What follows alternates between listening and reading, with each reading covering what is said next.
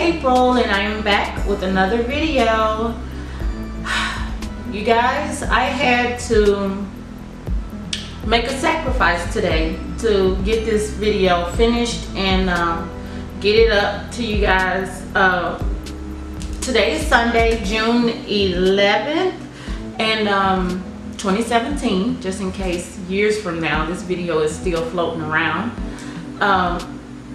I made the sacrifice to skip family day. The boys are gone with daddy. I really kind of wanted to go with them, but I also kind of wanted to finish what I started with this wig. You're gonna see in the video to follow that I wanted my hair baby pink.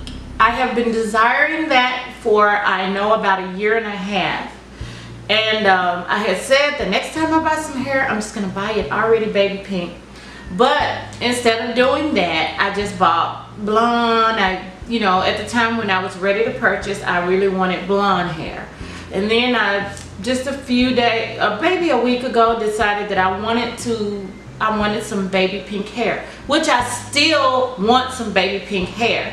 Now, my question to you guys, what age bracket do you think you should stop before you, what age is the cutoff for having colored hair, like bright colored or different colored hair?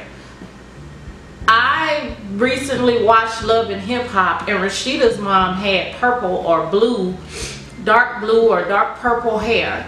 It looked really pretty on her, and I just don't know. I mean, I know that fashion should be age appropriate. So, you know, yes, you could do whatever you want to do, but you also want to be age appropriate. You don't, and then I have kids growing up, so I don't want to be walking around looking crazy and embarrassing my kids. So, and the reason I waited while they were in school is so I wouldn't have to interact with the teachers with pink hair. So I'm like, okay, it's summertime, I want some pink hair. I ain't got to deal with nobody, you know.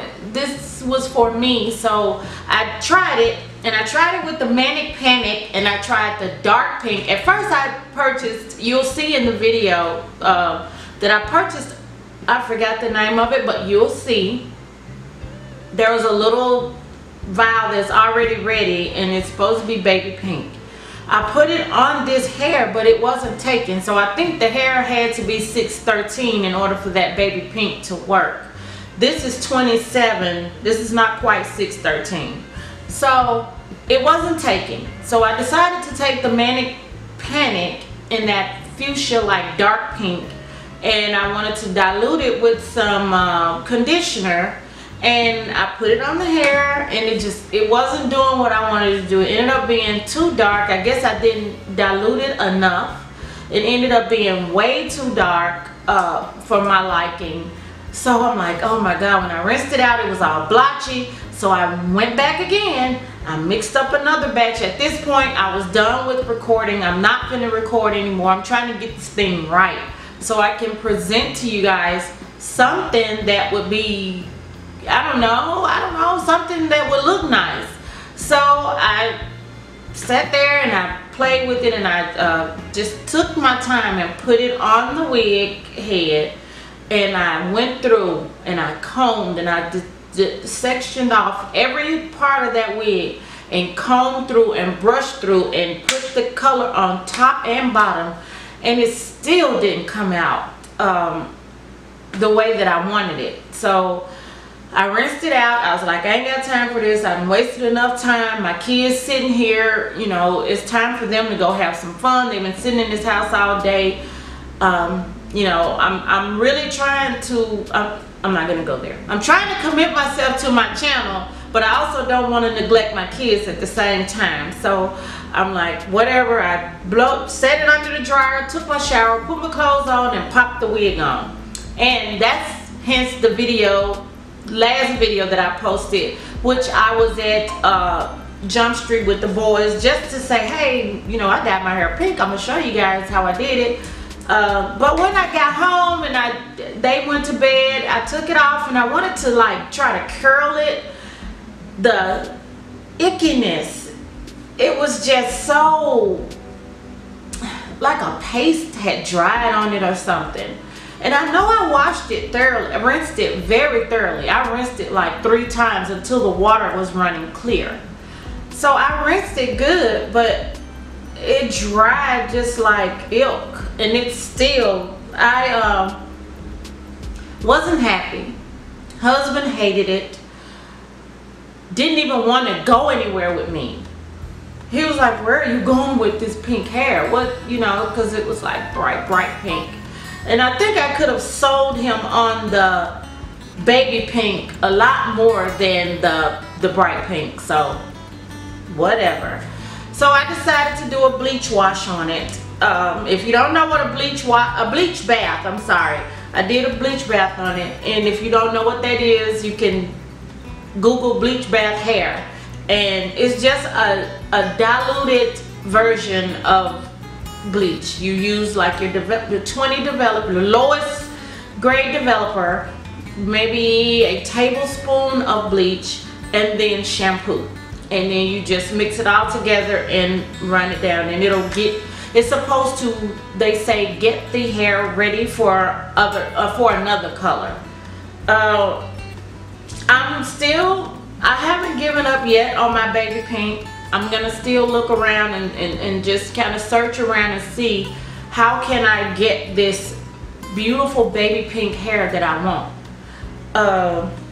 But right now, this is where I'm at. I did the bleach bath. It worked like a dream, because if you see in the video to follow and the video that I posted, that the hair was like very bright, hot pink. It wasn't baby pink, it was hot pink. And so the bleach bath worked really well. I still got a couple of spots like this right here that has pink on it. I'm gonna turn around so you guys can see it. But for the most part, it got all the pink out. So I'm gonna still kind of do some research and see can I find a way to get this hair baby pink without bleaching it again, because the way that it feels, if I put any more bleach on this hair, it is going to be gone, especially the frontal. The frontal is already dying. It's so thin right now. I'm just, you know, I'm gonna probably do like a hot oil treatment on it, maybe take some coconut oil and just heat it up and put it on there and let it sit or something. Or put it on there and then put it in the microwave. I'm going to try to bring the life back to this hair, but it is really feeling very fried and brittle right now. So I know if I bleach it again, it's done. So anything I do as of now is going to have to be something mild. But anyway, I'm going on, and I really hate when my videos be so long, because nowadays people's attention span is just not that good. So I'm going to stop where I am. I'm going to go ahead and let you guys see the video of me trying to get this hair pink. Since I already recorded all of that footage, I am not going to let it go to waste. I need to post this video. So that's why I stayed behind on this family day, so I can get this video out to you guys, because my creative genes and juices are starting to really kick into overdrive. And I got a nail idea that I'm playing with that I want to bring that to you guys as well. So I got my grounding stones around me. I'm trying to stay grounded and focused. And I'm just going to make sure that I get this stuff up to you guys. So stay tuned.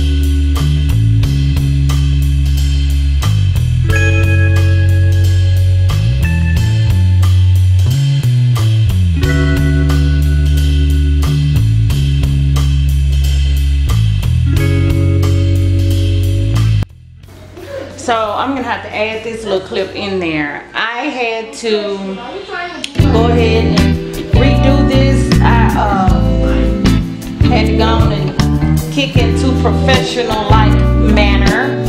I went ahead and put her on the wig head, and after I blow dried her, I remixed, because it was so blotchy, it was just a little bit too blotchy for me. I remixed it with the conditioner and put it on the wig head, and I had to do it like, you know, in sections and make sure I brush it through so I could get a even color so it wouldn't be blotchy. It's darker than I wanted, but I don't think I'm gonna leave it on there as long as the bottle tells me to, which is 30 minutes. I'm gonna rinse it out before then because, to be honest, I don't really want it this cut. I wanted it kind of like a Barbie kind of pink. I didn't want it as intense, but I'm gonna go ahead and finish applying it. I tried to do it the quick and easy way, but those were the results I got, quick and easy results.